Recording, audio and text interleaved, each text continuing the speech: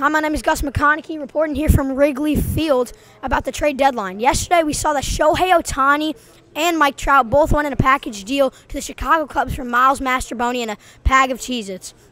This is a great deal for the Angels if they get Mastrobuoni and they give away two of the by far worst players in baseball at the moment, and they get one of the best, and they get a bag of Cheez-Its, which helps their roster a lot. My name is Gus McConaughey, and that was my sideline report.